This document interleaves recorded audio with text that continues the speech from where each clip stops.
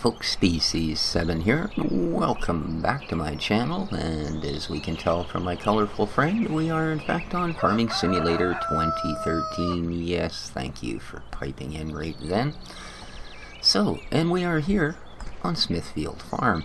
Now, we've looked at Smithfield Farm before, and yes, this is another map review of a map that we've already done. But what the sign fails to tell us is this is the new and improved Smithfield Farm. Not only has there been some sheds added, some fields changed around, and such details as that, the forestry has also been added. Doesn't have soil mod, but it does have calc mod, water mod, what else we got? Manure mod. You require map door trigger, very important, otherwise you will very quickly find yourself hooped. So, this map was in the FSUK's Map Mania contest and did get to be the most popular map.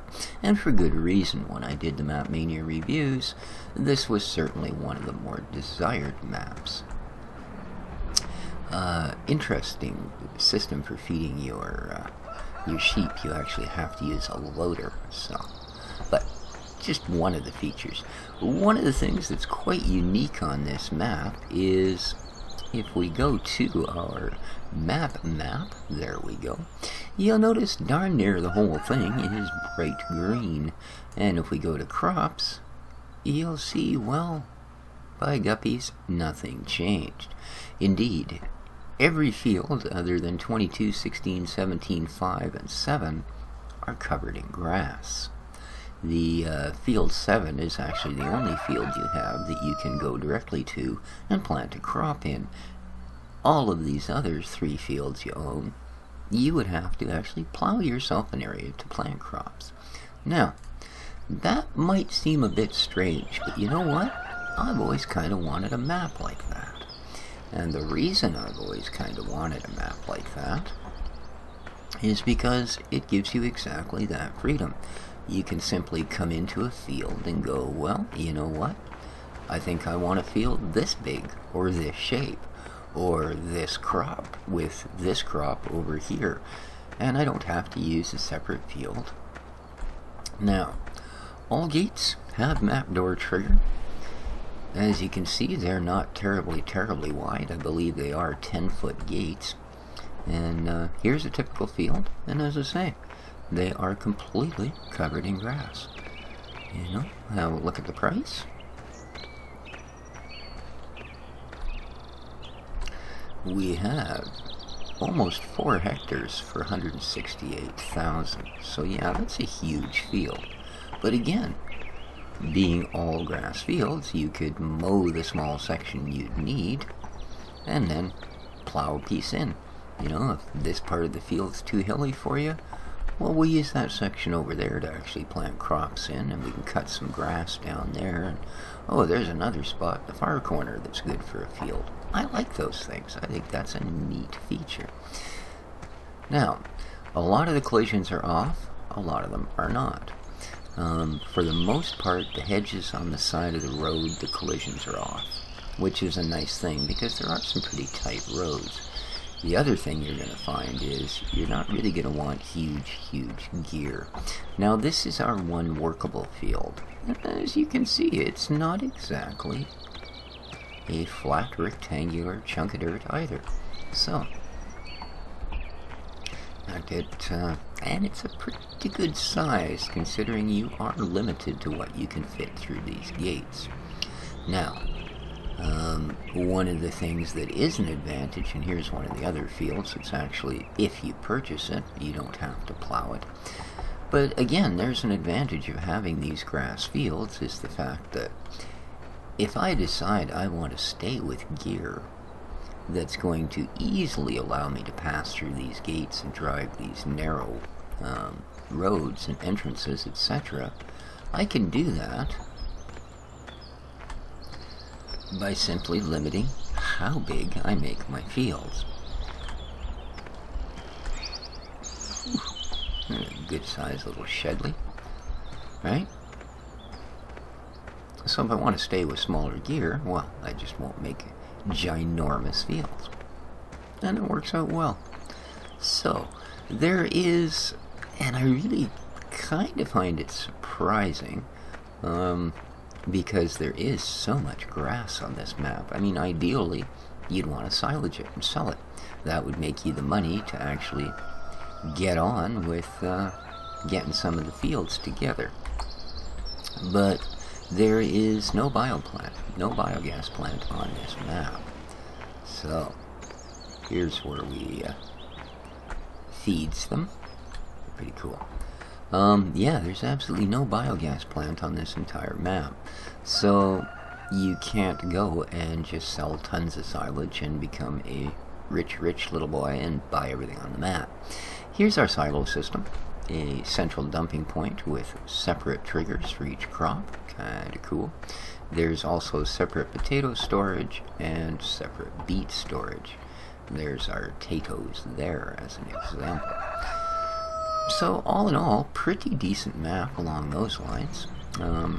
You can see again with these narrow laneways, you wouldn't want to be, you know, driving a great big titanium edition harvester or something through here, because even with the head off it, and even though the hedges are non-collidable, the trees are, you will slam into those like they were, well, trees. So, there is, let's go back to our map here. There we go. Up in the top, sort of right hand of the map, the big gray piece, that is an area there that is right beside a large forest area, and there are three. You can see the darker areas on this map. Those are forested areas.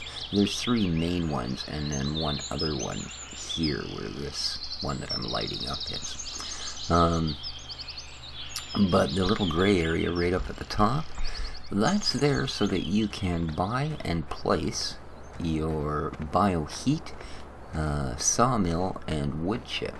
So, you need to earn yourself a couple $100,000.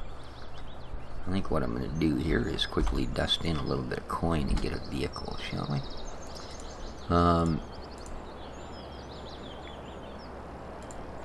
So yeah, you're going to have to dig yourself up a couple $100,000 and actually buy the placeables to get the forestry working. So, let's grab ourselves.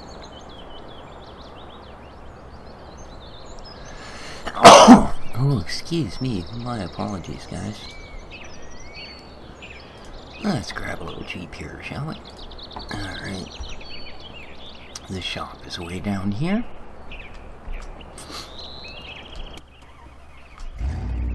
So we can light it up and then jump out. Let's have a look. Here is your shed to get your kelp. It should be behind the door. There you go. Nice big thing of lime. Perfect. And, well, one would be fertilizer, one would be lime, of course. What else have we got over here? Oops. Pretty much deadly endily. And on this side, we have a bank, a vehicle purchase and sale point, your phone, and right next to it is another sale point. Are you guys actually just going to let me walk through here? No, you're not. I'm trying to get over the fence without actually having to go all the way around here. There we go. Another sale point here. You can sell your straw here. Straw and hay. So I suppose that is one way that you could actually get rid of grass. As you can see, you can pick up your seed here. Canola, wheat, corn, etc., etc. And if we go over here, I should get a trigger here somewhere. There we go. There's our grain storage. Or, well, where we dump for grain storage. So, that's the trigger point to sell at. And, yeah, you'd probably definitely want to do that before you pulled your trailer in. I'm just thinking, you know. Yeah. We have an egg sell point, the bank. And around back. This is where we can do our wool. So there you go. There's our trigger points. Now, hopefully I can hop-a-doo the fence. Yeah, I can hop that one. And we can get back to our yeep, which I have left somewhere. There you are. There we go. So,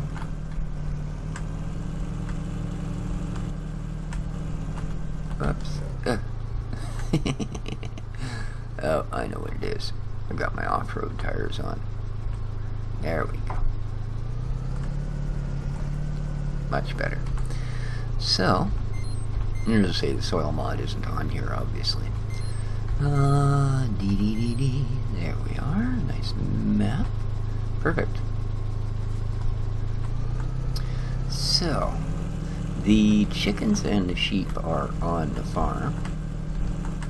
The cows, however, and we do need to have a look at that because they do have a few differences. Down that way is another major sell point. I suppose we should go and have a look at it. You can see what I mean about tight roads. You are probably really going to want to think about how you want to work the differences between big fields and tight laneways.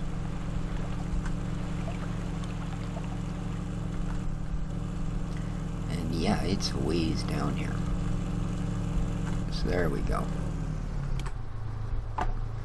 So you can see we've got the Mid-Wales Brewers. So here you are. This is your another sell point, and again you have the green trigger. So don't forget map door trigger when you do this map, guys. You gotta have it, and I don't think it's included in the mod package. So you gotta remember to throw it in.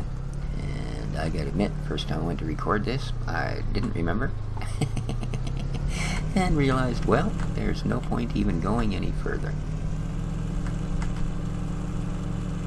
Alright, so we've seen the shop area, we've seen the chicken sheep area.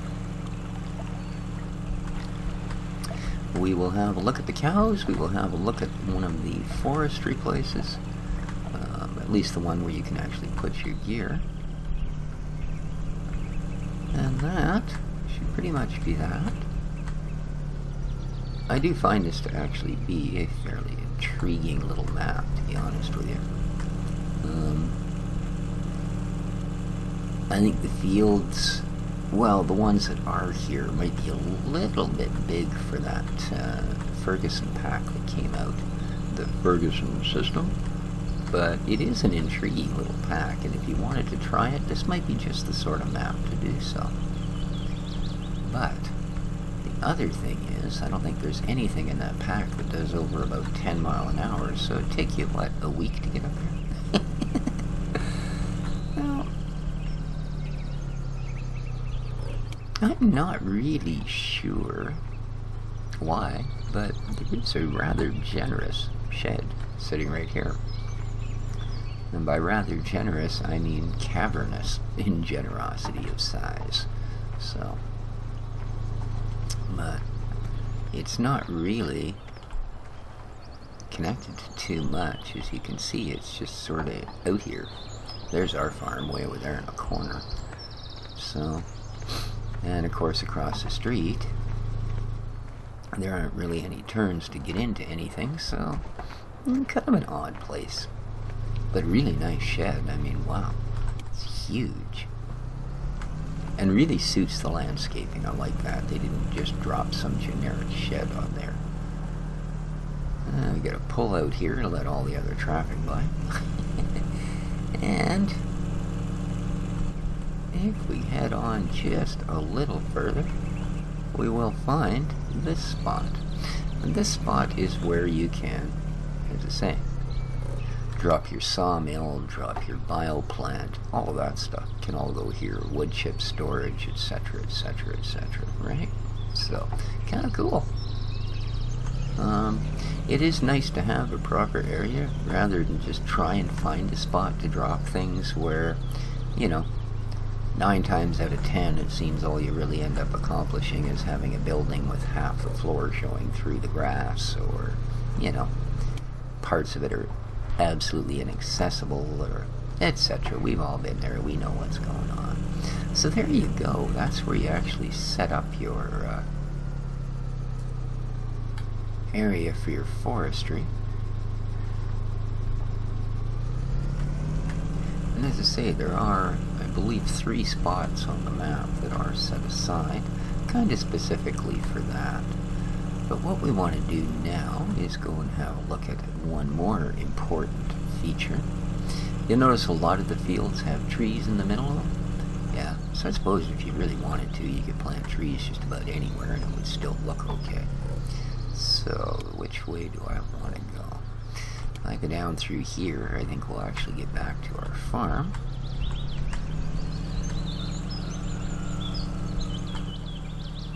And then if we go out the opposite side, there we go, we're back on the main Smithfield farm. Perfect. And as I say, if we head out through the opposite way,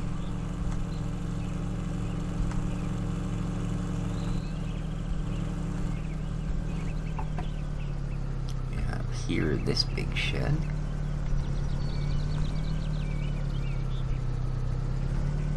There's our field. Oh no, that one doesn't belong to us. Field 2 does. Field 5 and Field 13 here are fields that we can buy. I just don't see the little bouncy ball. Oh, okay, that's Field 7, and we do own that. So, very cool. So that's one of our fields. Nice. If we continue just a little further, we will get to the cow farm. And the brakes on this Jeep are less than desirable. And there's an issue. I think the gates really should turn in to open. Alright, let's throw on the brake, turn off the engine, get out of the truck. And here's our cow farm, and I like this one. Now, you have to dung out the farm. Yes, you do. So, something I did kind of forget to do here, which I normally do, just so you can see where all these things actually end up. I like to have a few cows, a few sheep, and a few chickens loitering about the property. That way you get to sort of see where all of these things are going to be, right? So here, I suggest you actually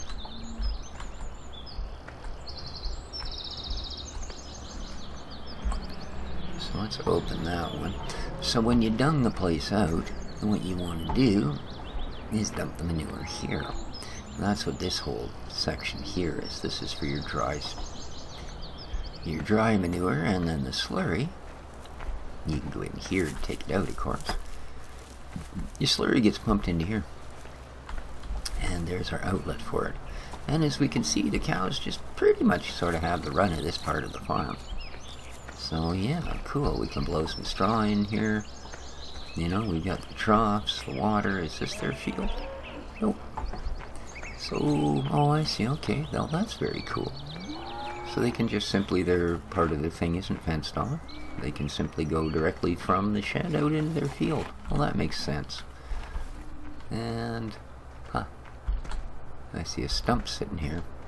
I also see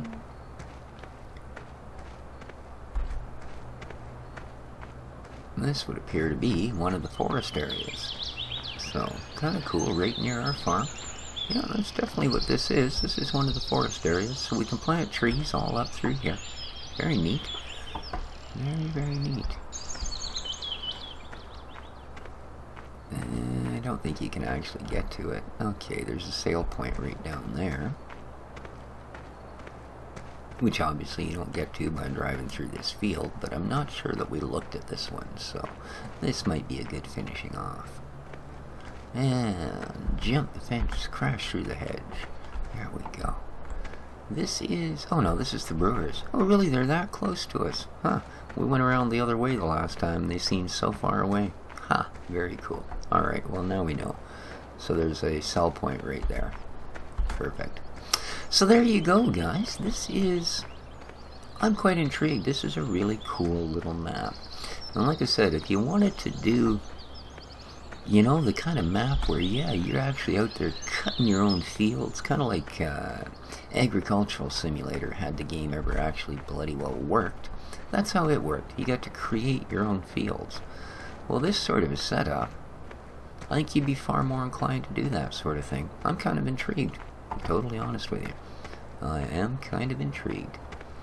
You know, and that would mean that, you know, other than a couple of really big fields, well, actually only one that you own, this is the only big field you'd have to deal with. Everything else you could pretty much cut to your own size. Huh. I'm intrigued. There you go, guys. This has been Smithfield Farm. If you enjoyed the review, leave a like. If you had issues, leave a dislike. That's fine. Any comments would, of course, be appreciated and will be responded to, as I do try and do. And that should cover it, guys. An awesome little map. It is available on FS UK. I recommend if you're looking for something on the... this is based on a real place, by the way, if I forgot to throw that in. So if you're looking for something that's got a lot of class, a lot of style, really nice detailing, and maybe the possibility to play things a little different because you can carve your own fields, and in fact you're pretty much going to have to, well, this may just be the map for you.